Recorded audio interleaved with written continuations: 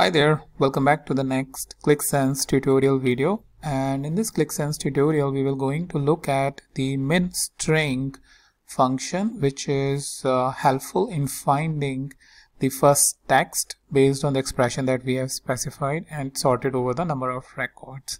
So let's go ahead in the backend and try to understand this. So we have this small data set which is having columns like sales group, team, date and amount, and for these columns we have these values like east, west, and for team we have gamma, zeta. For date these are the dates, for amount these are the amounts. Now if we say that for each sales group we need to identify the first team based on their sorted order. So if you see, for east you have gamma, for east you have alpha, for east you have delta, and for east you have beta. So basically what it should return is basically the alpha as your output. So let's see this in action. So let's call it first string over here. After first string, colon, load sales group, comma, MinString and team as minimum team. Just random name I'm giving, whatever name you want as per your business scenario you can give it, and then resident, team data, team data, whatever you want to call data, and group by the sales group.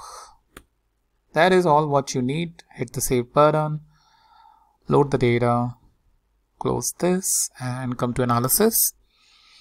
In the analysis, let's create one quick table at the dimension for sales group, add one more dimension to the min team column, and you get alpha as I mentioned, and for west you get epsilon. So let's see for west.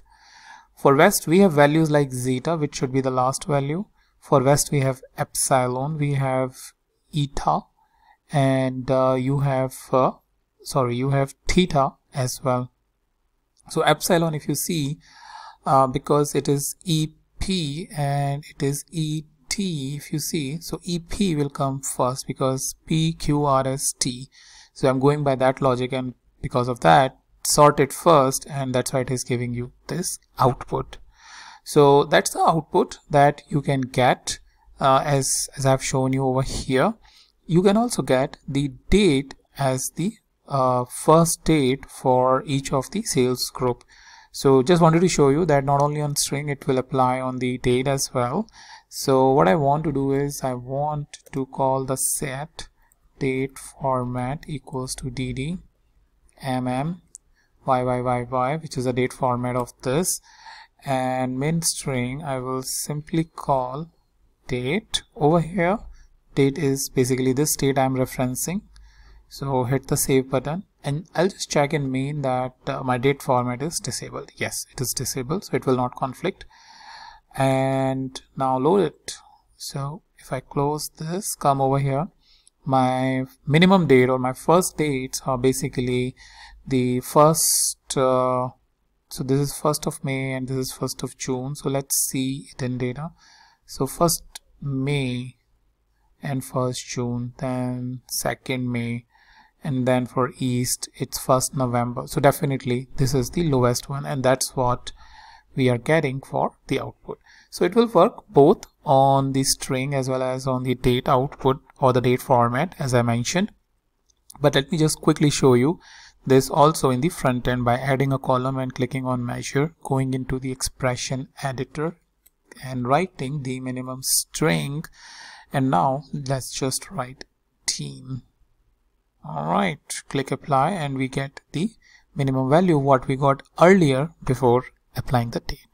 So that's about how you can implement the MinString function both in the backend and as well as in the front end for your users.